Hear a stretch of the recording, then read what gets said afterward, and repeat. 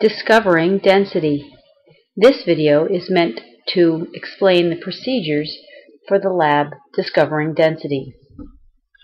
When scientific observations and measurements are made, sometimes patterns and trends emerge and relationships among different variables become evident. One of the best ways to recognize the existence of relationships involving numerical data is to plot the data on a graph. The mass and volume of 5 gold or silver-colored metal samples will be measured. Mass is measured directly using a balance. The volume of an irregularly shaped solid, however, cannot be measured directly. Instead, its volume is measured by an indirect method called water displacement. The initial volume of a given amount of water is measured using a graduated cylinder. The solid is then carefully added to the water in the graduated cylinder, and the new final volume is recorded. The volume occupied by the solid must be the same as the volume of the water that has been displaced, and is therefore equal to the difference between the final and initial volumes. The purpose of this experiment is to plot mass and volume data for a set of metal objects on a graph, and to determine the relationship between these measurements. The trend that is revealed and its application will be analyzed and used to identify the substance. You will find in your lab basket a sample of a metal that appears to be silver-colored, or a sample of metal that appears to be gold-colored, and you will also find 5 weighing dishes already labeled for you.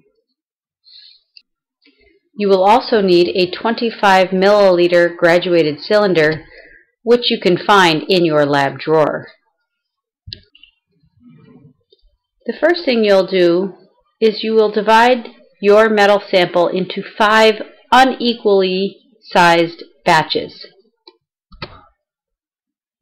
You will then need to find the mass of each batch. To find the mass, place the empty weighing dish on the scale. Press the on button to tare the scale. Tare means to re-zero the scale so that the weighing dish does not factor into the mass of your metal sample. Place the batch of metal back into the weighing dish and record the mass into your data table. The mass of the first sample belongs under the column heading Mass in the sample number 1 row. Repeat this process for all 5 samples. You will then find the volume of each of the 5 samples next. To do this, start by adding approximately 10 milliliters of water to the graduated cylinder. You will measure the volume of the water to the nearest tenth of a milliliter, and then you will record that volume with units in the data table in the spot indicated right here. Leave that water in the graduated cylinder, and then tilt the graduated cylinder and gently let the first batch of metal slide into the graduated cylinder without too much splashing.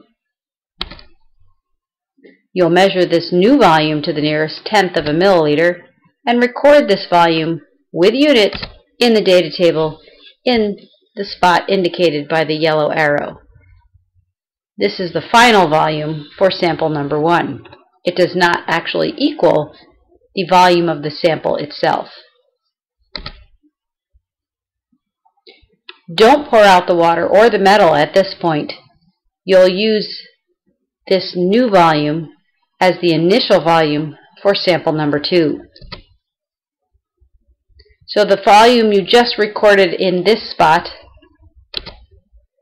will now be the initial volume you will use for sample number 2. So those two numbers, here and here, will be the same exact number.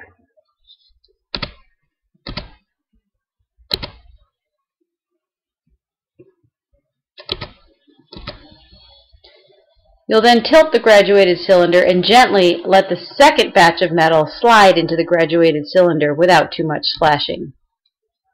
You'll measure this newest volume to the nearest tenth of a milliliter and record this volume with units in the data table under the final volume column next to sample number 2. The volume you just recorded here will now be the initial volume you will use for sample number 3. Again, you will not pour out the water or the metal sample. So this volume will now be the new initial volume. To find the volume, you'll continue that process for the rest of the samples.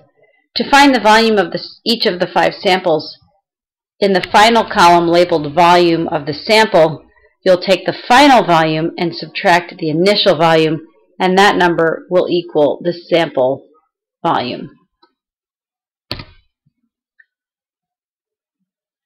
When you're done, cleanup includes drying off your metal sample. Please do not put it back into its container without drying off all of the pieces.